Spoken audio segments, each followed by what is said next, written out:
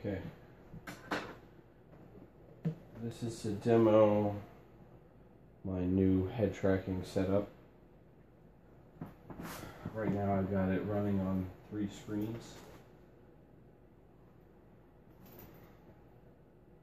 So I'm not controlling anything with my hands right now. This is all just being controlled by the headset. But I can fairly easily look around and look up or down the road, do pretty quick spin moves, just swing around,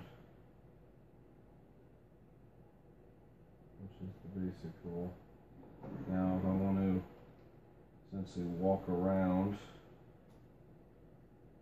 keys here, I'm just using this hand in order to hit the keys in order to walk forward, essentially sidestep left and right and walk backwards, as well as run.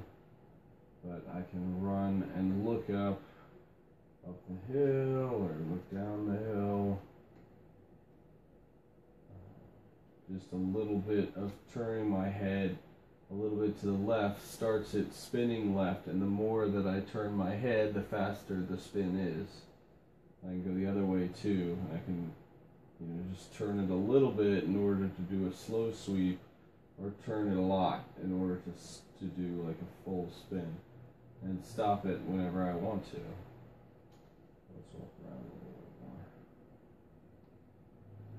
more. And that is head tracking. This is on Arma 3, which is just a first-person shooter, but you could use pretty much any first-person shooter and do the same thing.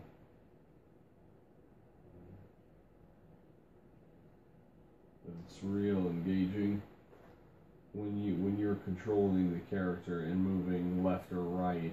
The feedback is really good. The visual feedback just makes sense when you're looking left and things are going past you right.